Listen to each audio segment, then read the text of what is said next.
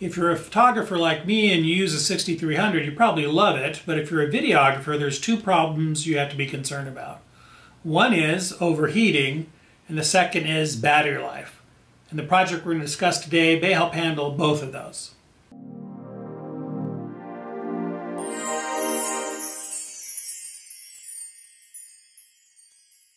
What we're going to make today is a battery replacement, an extended battery for the 6300.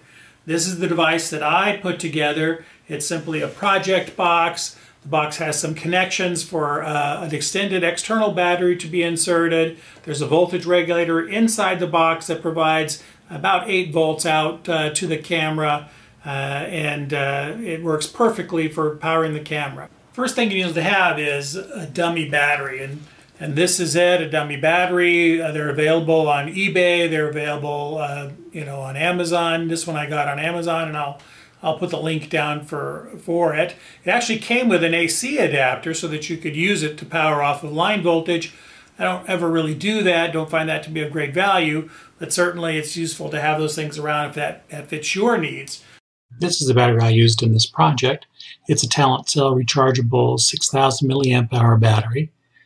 It provides 12 volts, and I got it for use with my field monitor, but it certainly has enough juice to be able to take care of both the camera as well as the field monitor, and that's how I've set it up.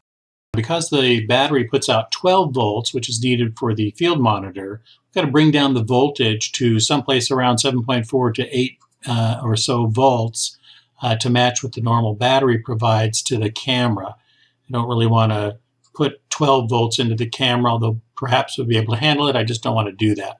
So this is the voltage regulator I purchased from Amazon. It is a variable or adjustable voltage regulator and can take in 4 to 40 volts and modify the output to whatever voltages that you need in a range between 1.25 and 37 volts, which is perfect. We can do exactly what we need to do. If we look at this image here, we see that the voltage regulator not only changing the voltage and keeping it where we want it to be, also has a voltage indicator right here on top of the circuit board, so you can actually see what voltage you're adjusting for. It has this little set screw on top of this potentiometer that we turn with a small screwdriver to set the voltages, and then these blue screw-down blocks can be used to connect wires, both for the input voltage and then for a cable that goes out to connect up with the dummy battery. Now, I didn't use these screw-down connectors. I wanted to have a much more secure connection. I soldered them straight to the board, but you don't have to. You can do it either way, and it should work just fine. Drill 2 holes in the end of your project box to fit the connectors. Connect wires up to your plugs and then connect them to the input and the output voltages on the regulator. Remember, the center connection of the plug should go to the positive connector. All wired up. We've got the connectors for the voltage, and I've got the circuit board there, and we can adjust the voltage that's being provided on the output by, first of all, pushing this button here to show both. That's the input voltage, that's the output voltage, and there's a tiny little screw right here that adjusts the rheostat, a potentiometer, and we can adjust the voltage down, and we can adjust the voltage up.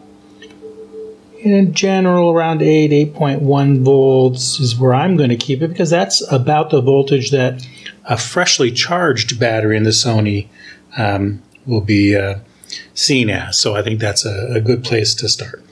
The dummy battery is in place.